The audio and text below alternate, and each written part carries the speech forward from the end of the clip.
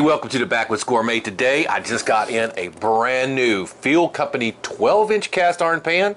So today we're going to unbox it. We're going to compare it to some of our other cast iron. I'm going to give you a really good look at it, and hey, we might even cook on it. So stay tuned.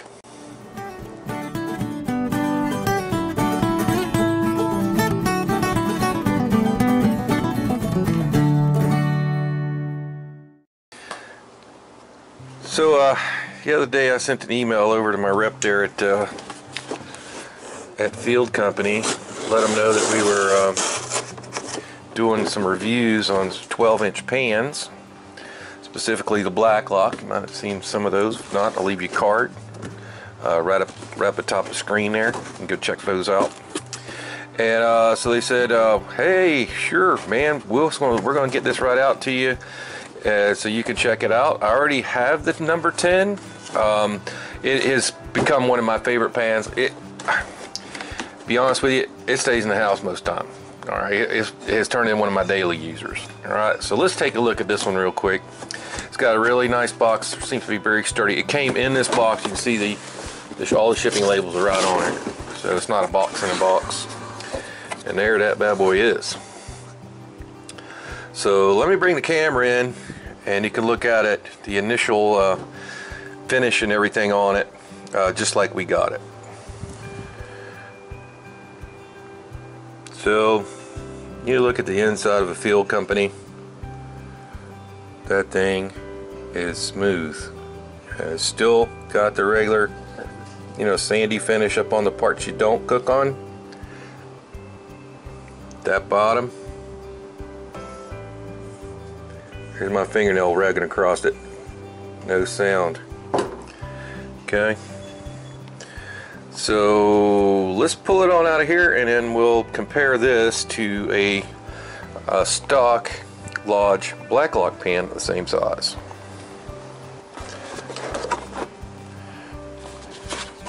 Comes with a nice card.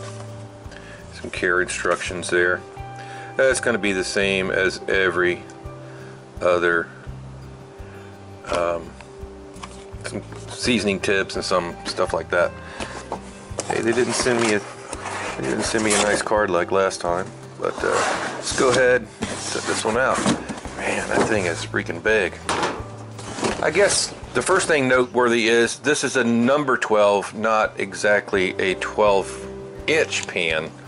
The new Black Locks now, they're coming by inches, so let's go ahead and see how big it actually is.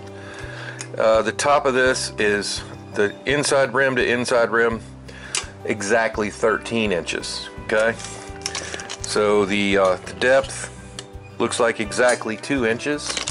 Now the handle is from the rim of the pan 5.5 inches. Okay, so that's a little dimensions on it. Got the Field Company molded into the bottom. It does have the regular sand finish on the bottom and on the handle, and on the it's got a little assistance part there, just like my 10-inch. So let's go get the 10-inch, and I'll show you those side by side, or actually the number 10.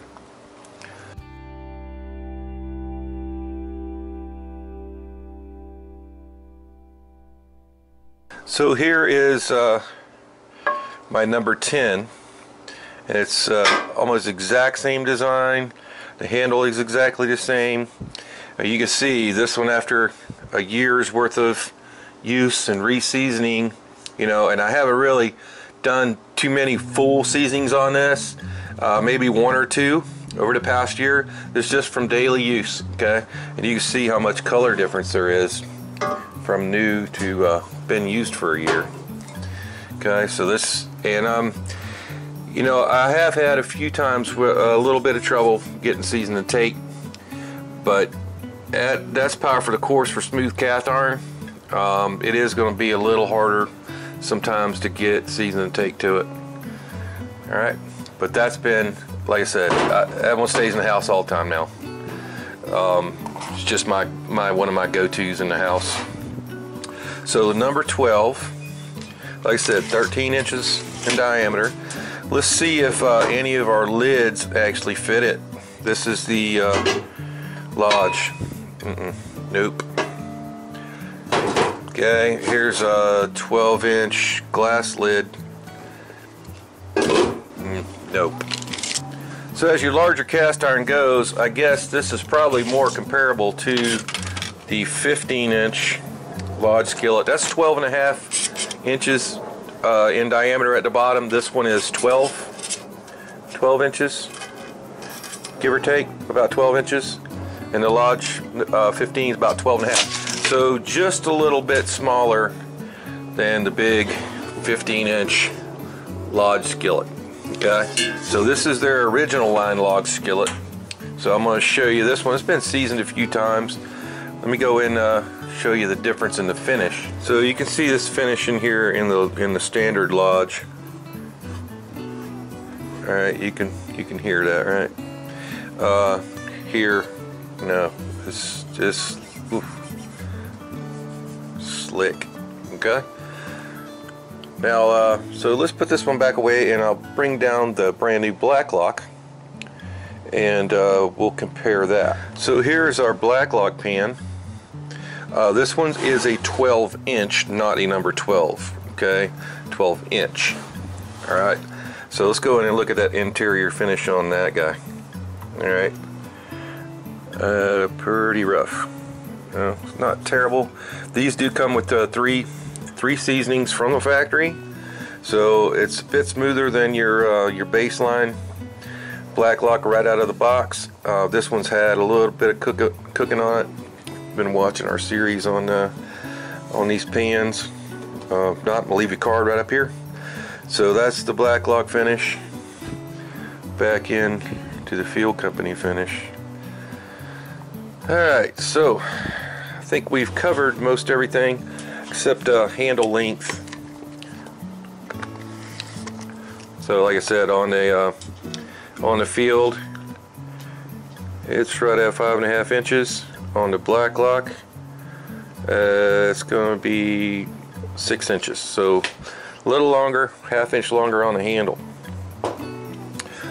Difference too, this has got this kind of holder on the opposite side, your assistance handle, and this has more of just of a tab. So let's take a quick glance at the quality of the casting and finishing. Handle, nice and ground smooth. Edges, nice and ground smooth. You notice it has kind of a bronzy look. The handle is finished very nicely. There's no sharp edges. I don't see any kind of molding flaws or anything like that on it. Okay, there's no real imperfections at all. It looks pretty much perfect. Okay, these do have a small smoke ring at the bottom also. You see that? Alrighty, so next thing we need to do is, since this is right out of the factory, I'm going to take it in, rinse it out with some hot water, little cast iron soap, just to get any thing that might be on it from the factory off, and then we'll let you look another look at it and get some oil on it.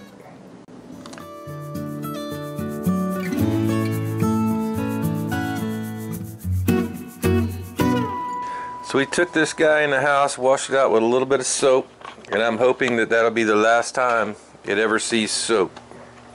So I'm going to go in with about a tablespoon or so veggie oil. This is going to be the first time season. That sucker's gotten pretty hot on me, so I'm using shop type towels. Okay, don't use paper towels for any of your seasoning, because those little lint from those towels is going to get in your pan and in your oil. Looks like it's soaking it up quite a bit. That's why I like to get it when it's already warm. Alright, so it likes to, when it's warm, it'll drink that in. So we're just doing the inside, and we're going to let it come up. Got a little too much in there now, so we'll pour that off, but we're going to let that come up to temp and get a little smoke on, and Then we're going to cook in it, just like this. So what we did with it, we just put a little, about 2-3 tablespoons of veggie oil in there, and we're just letting it smoke over here on the burner for a while. And I'm trying to get that bottom a consistent black color, burn that first coat of oil right in there for good seasoning. And then hey, we're going to throw some breakfast items up, so don't go anywhere. So this is what it's looking like after about 30 minutes on the burner here, and we just been periodically wiping it again with our shop rag with a little veggie oil on it. It's getting nice and silvery looking in the bottom. So I just flipped her over. The inside's looking pretty good, and now you can see the bottom after that process is now looking at nice black silvery shine, like that seasoning, even the factory season is baked on there very well now.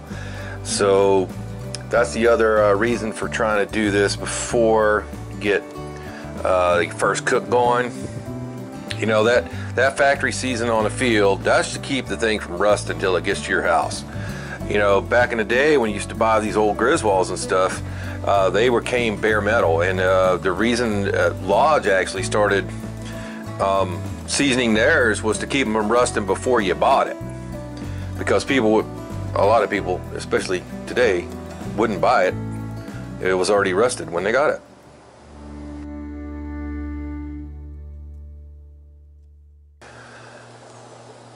So I guess the biggest thing I wanted to convey during this review is that cast iron is a lifetime item. If you take care of that, that thing can last several lifetimes. You can be handing that down to your kids, their kids, just like a lot of these old antiques back here from the early 1900s. Hell, we still got one back here made in the 1700s. So cast iron is a lifetime investment. It's not a refrigerator or something like that. It's going to be dead in 10, 15 years.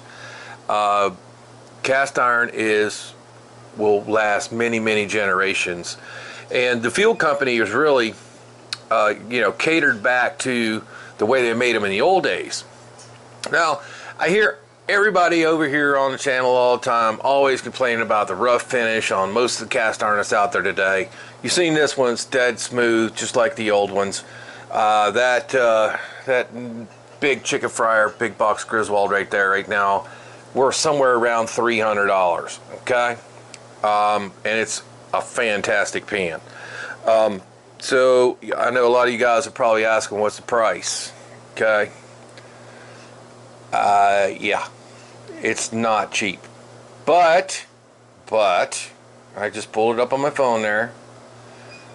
But if you're looking for a lifetime investment pan, something you're going to have the rest of your life, be able to hand it down to your kids to their grandkids, and so on and so on, this is the kind of pan that you can do that with. Of course, you can do that with almost all cast iron. Trick is here, or the difference is, not a trick, but the difference is here is they spend a lot more time at the factory on this field company pan. That's why the price is where it's at.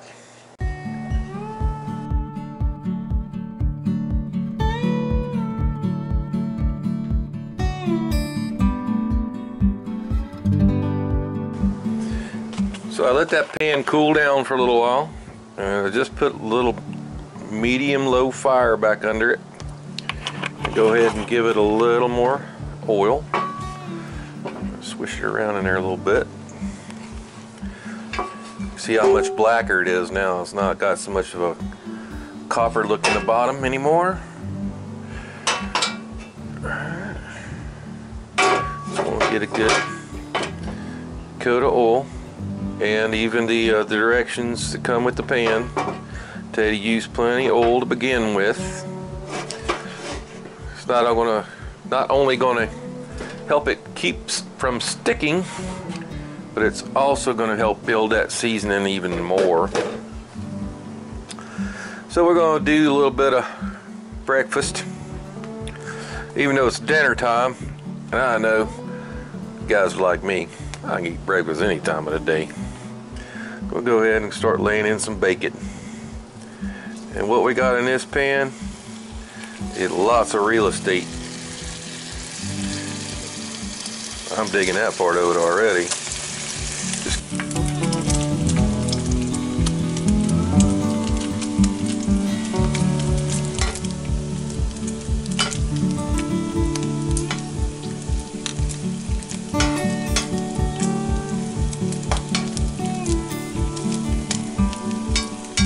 Nothing like bacon and cast iron.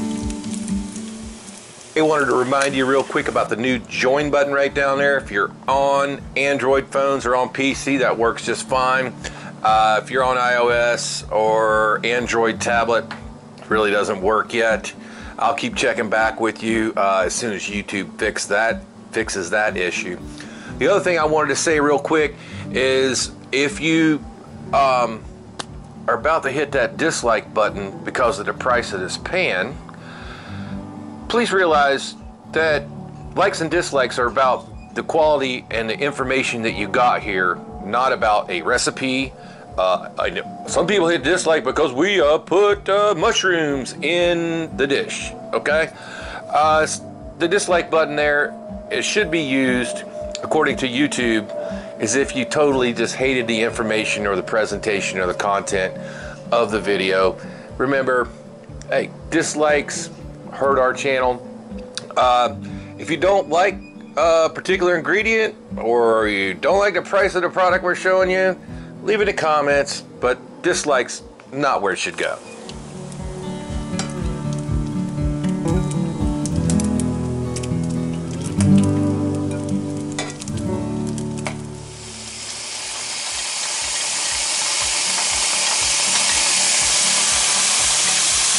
They're just sliding around in there.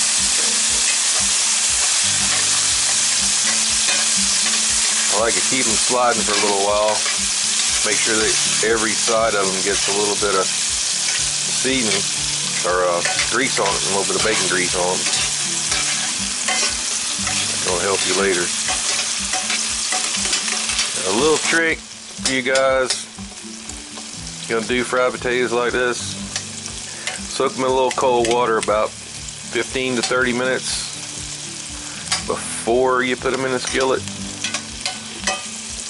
Then drain that water off before you bring them out and put them in your skillet. It will help tremendously with the sticking issues.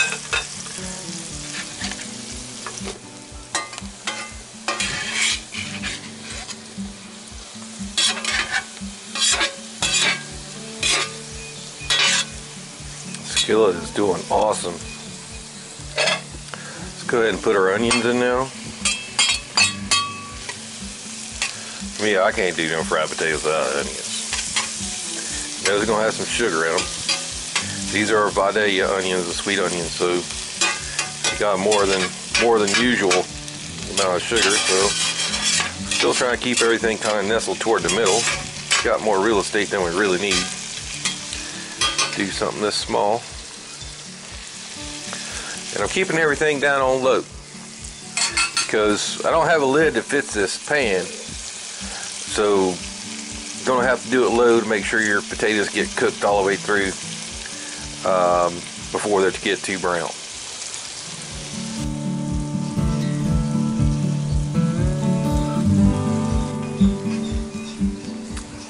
Let's give a little bit of our favorite season, Seminole Swamp season.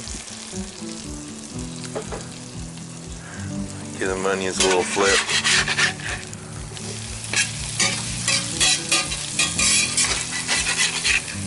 Man, does that smell good.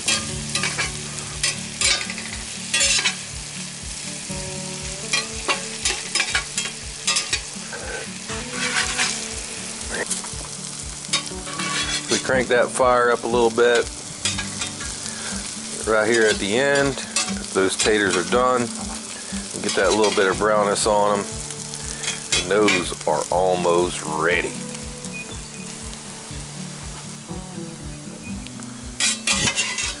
Go ahead and pull them out.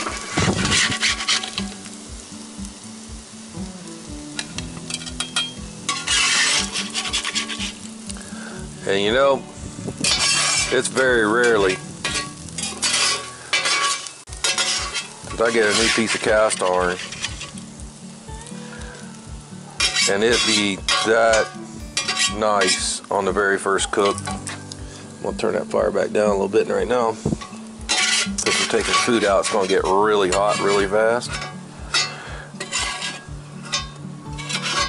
But that has been so slick, and everything's just rolled around in it. I'm gonna go ahead, do something I don't think I've ever done on a brand new piece of cast iron. I'm gonna let it cool just a minute though, still smoking a little bit. So what I did, I just cut the fire off. Still a lot of heat in that pan. And we're gonna go ahead, it's just been doing so awesome. Go ahead and drop us a couple eggs. I did bring my bacon back because it's been a little while since we cut them potatoes. Got a little cold, so just moved it out there around the edge of the pan. And we will see if this thing can cook eggs on the first go around here. And man, this Seminole Swamp, fire in the swamp on some eggs. Let's do them while they're still raw like that. You will thank me later. See the link below. Buy that directly from Seminole Swamp Season. They don't pay me a dime to talk about their product here, but it has been a really good addition to our channel. Alright, it's starting to look like it's ready to flip. We do need to get all the way under it first so we don't break our eggs. So I'm going in there with metal spatch, very low angle, little bit of pressure toward the bottom of the pan until we can make it slide. Alright, that's also working more oil under there. Alright, so now it's sliding. So we'll give it one more second. Now it's sliding.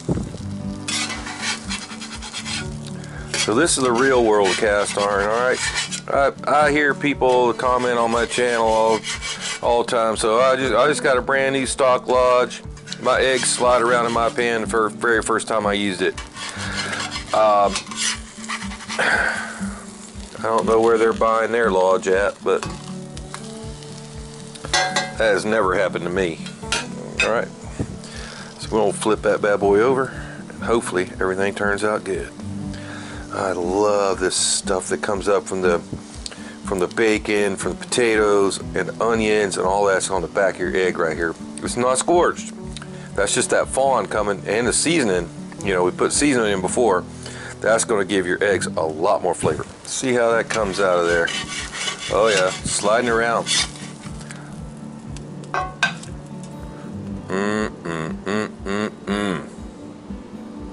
Yep. Okay, so everything else is done. I'm going to show you how to make a quick camp toast. It's kind of like making a grilled cheese. Put a pat of butter in there. Swirl her around. Let her get brown. We turn the fire back up too. A little bit of fire for this.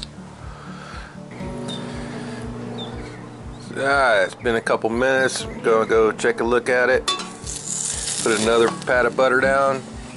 Flop it on top of it. Move it all around the pan. This is even better if you got some bacon grease in there. Okay. So this is some oat bread. Trying to eat a little healthier around here, but it works with any kind of bread. And if you're out at camp and you know you're not going to have a toaster, this you could do multiple pieces. And in this size skillet here, I could probably do 4 pieces at one time. All right, you just need that little, little piece of butter for each one.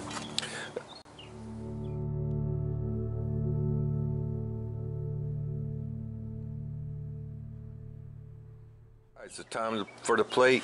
We got our over easy eggs on there. Let's come in with some of those fried potatoes. Man, awesome. And those onions are nice and caramelized, and that's the trick to fried potatoes. Alright, got some crispy bacon. That's what we started with. You get plenty of that over there. A little bit camp toast. There you go. That's a breakfast. make anybody happy, especially me right now, because I'm starved.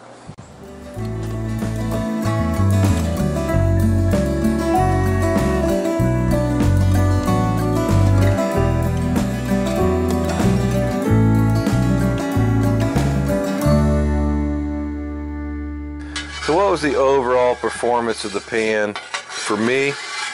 For a first cook, it couldn't have been more better. You know, there's absolutely nothing stuck to there. Even our eggs came off with a little coaxing. Okay, the potatoes, no sticking at all. It's just blowing me away, really. I think this is even better than the first one I got. Now their seasoning, their factory seasoning is 2 seasonings of grapeseed oil, and then we just added a little bit of veggie and burned it in, and man, awesome. All right, guys, let's go and give them taters a taste.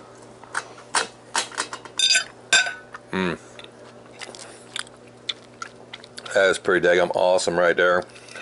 And I hope you guys learn how to do camp toast on your cast iron. You can do that right out of camp, right on your Coleman stove, campfire, whatever. Just, you know, try not to keep it too hot.